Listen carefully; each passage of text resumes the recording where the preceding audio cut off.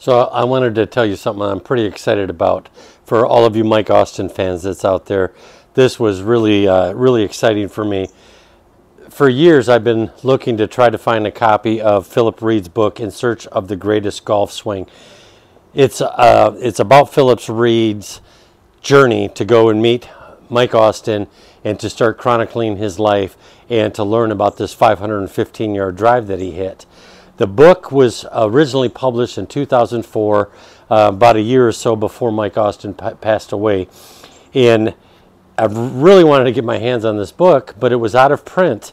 And the books that were for sale out there were going for well over $100.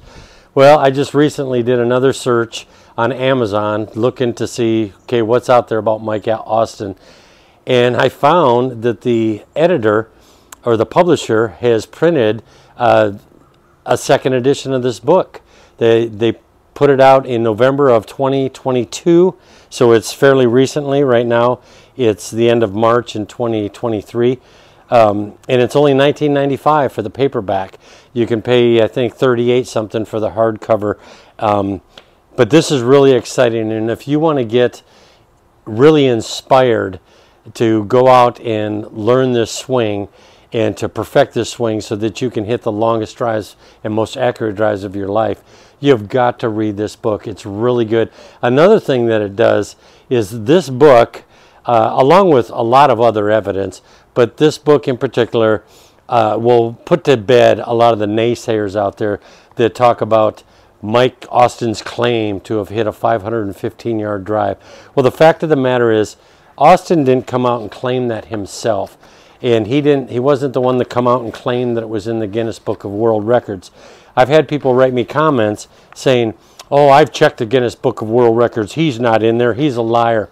Well, he's not in the current book, Guinness Book of World Records, the online version, because they don't even have a category anymore in there for the longest drive hit in a regulation tournament.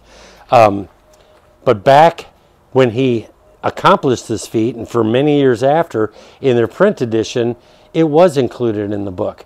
And as proof of this, the author, Philip Reed, he just happened on the first day that he went to meet Mike Austin, he took his printed copy of the Guinness Book of World Records because he wanted to get Mike Austin's signature on the same page that had the excerpt in it talking about his feat. And he made a picture of it right here in the book.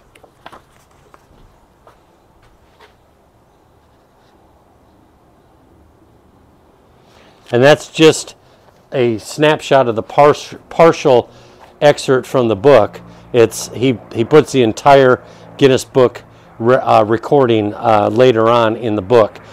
Another important thing is he went and visited Chandler Harper, who was Mike Austin's playing partner in the National Senior Open in Nevada, where Mike Austin hit this drive of 515 yards. So Philip Reed went and traveled and visited Harper Chandler, who was in his 80s when Philip Reed met him and interviewed him, and he put that interview in here, and he put Harper Chandler's account of that day and that drive in the book. There were countless PGA officials around. There were other players around that saw this drive being hit. There were spectators there. Guinness Book of World Record actually went to the location to verify it. They talked to many witnesses. So this isn't just some claim that Mike Austin suddenly came out of the woodwork and started claiming he hit this incredible drive. It was documented. There were witnesses.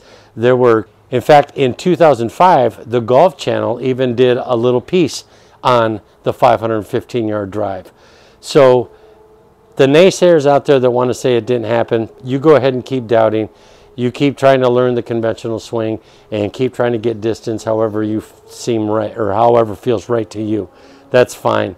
But for those of you that want to learn the Mike Austin method, you've come to the right channel, and I highly recommend you read this book. I'm going to put a link for it down in my description so you can go straight to Amazon and buy it. It's just a great read. It's really neat to learn all the different things that Mike Austin accomplished in his life besides just that 515-yard drive, and besides creating the best golf swing that the world has ever seen.